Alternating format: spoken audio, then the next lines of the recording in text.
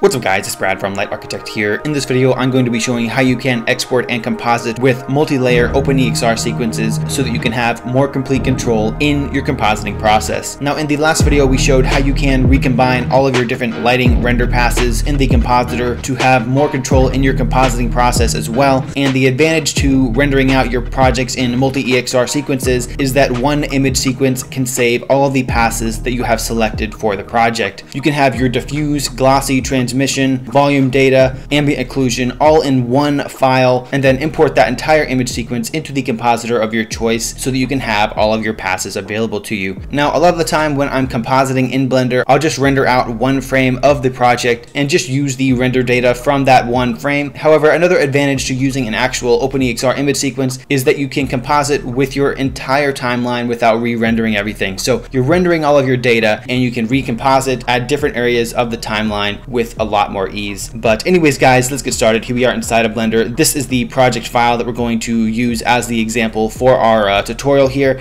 I've just 3D tracked this live action shot here and added this 3D castle asset from our City Builder 3D asset based add-on. It's the castle large number 11 in your City Builder 3D medieval panel here. But this is a super simple scene. I've just added a very basic ground shadow catcher and then the castle, of course. And I have two different view layers. I have the castle view layer where the shadow is as a holdout layer, so it won't actually show up in this view layer. And then I also have our castle shadow view layer where the castle is indirect only, so that it's only being rendered as a shadow on our ground plane here. But to get started in exporting your multi-layer EXR sequences, the first thing you're going to want to do is go to your view layer properties here for each of your view layers in the scene, and you're just going to want to select the passes that you want included in your multi-layer EXR sequence. So for example, I want to include the combined beauty pass. I may want the Z pass, but probably not, so I'm going to deselect that one. Mist pass, I'll deselect that one as well, since it's not a super complicated shot obviously, and also I don't want the normal information. But I'll just scroll down here and select all the passes that I want. I want all of the diffuse lighting passes, I want all of the glossy lighting passes and the transmission lighting passes, as well as an ambient occlusion. So select whichever passes you want included in the data in your multi-layer EXR sequence, and all of this data will be output when you select that file output. So I've chosen the passes that I want for our castle view layer. For the shadow view layer, I'll do the same thing. I just want to use the combined beauty pass of our shadow pass. I don't want our Z information, and I'll also keep our ambient occlusion pass for this layer as well. But that should be pretty good for both of our view layers. Now the next thing we're going to want to do is obviously go to our output properties tab here and choose all of your render settings. I'm going to render at 1920 by 1080p resolution at 100%. Of course, you can choose whatever render data you'd like, other than of course your file format here. So to use the multi-layer EXR output, all you have to do is switch the file format to OpenEXR multi-layer, and now whenever you render your animation, all of those render passes that you have selected for this file will be output in it. And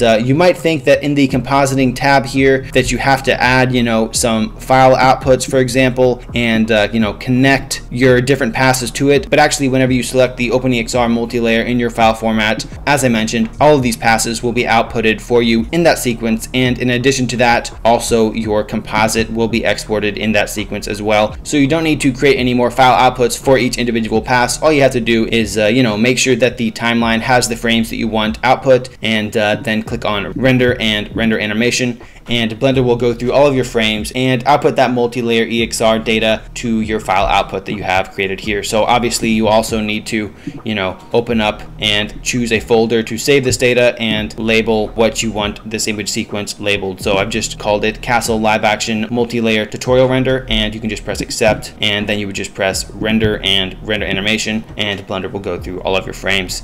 So that is how you can export your multi-layer EXR data. The next thing I'm going to show you guys is how you can import and use that image sequence data as well. So this background right here is just a single render that I've done previously. It's just a very basic render layer input. So rather than using this render layer input where we would have to re-render every frame that we want to composite, we want to use an image sequence here instead. So I've already rendered out my multi-layer EXR sequence prior to this tutorial. So what I'll do to open it is I'll just press Shift A, and I'm going to go to input and then image, and now I'll just click on open. And I've saved my multi-layer EXR sequence in this folder right here, so I'll click on that, and then I'm going to select all of the frames that I want from the sequence. So I'll select all of them here and click on open image, And now as you can see here, we have a label for our sequence here, and we can choose a variety of passes that we can use from the sequence. And you might notice that some of the passes that we selected for our main view layer are not showing up here, and that's because the view layer that is selected in this Multilayer EXR file right now is the castle shadow view layer. So as you can see here in this Multilayer EXR sequence, you can choose the different layer outputs that you want to work with. So if I switch this over to castle, you'll notice that all of the different passes that we selected to output are showing up here properly. So now we have this OpenEXR sequence, and we can use all the data from it. And you know, as we go through our timeline here, the data from the sequence will change according to the change in your timeline. So what I'll do here is, instead of using our render layers here, I'll delete that and I'll move our OpenEXR sequence to it. And for the sake of this tutorial, I'm not going to show you guys how to composite all of these different passes together, because I did that in the last one. I'll put a link to that tutorial in the description, but I'll just use our very basic beauty pass with some ambient occlusion. So I'll take our combined beauty pass and put it into our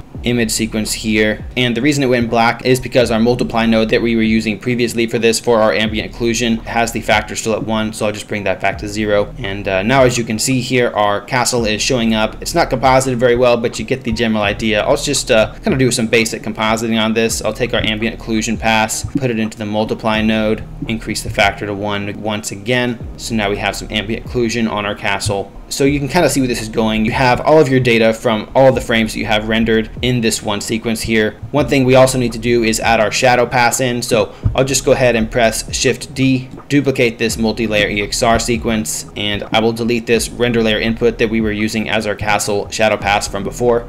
And I will switch our view layer over to castle shadow. And our combined beauty pass here is the shadow pass. I'll just put this in our blur node here that we have used for our shadow information, and also take this to our alpha over node here. And now as you can see here, we have a nice shadow overlaid in our composite as well. And the cool thing about using image sequences in the Blender compositor, or any compositor for that matter, is obviously as you kind of scroll through your timeline here, you'll notice that the castle actually moves according to the 3D track that you have rendered it with. So this is really nice when you want a lot more control in your compositing process. I didn't spend a lot of time on this particular scene or composite, but this is just the general idea in using Multilayer EXR sequences. I hope this video was helpful. As always, feel free to leave a comment if you have any questions or suggestions in the comment section below. Be sure to subscribe and hit that bell notification if you haven't already, and I'll see you next time.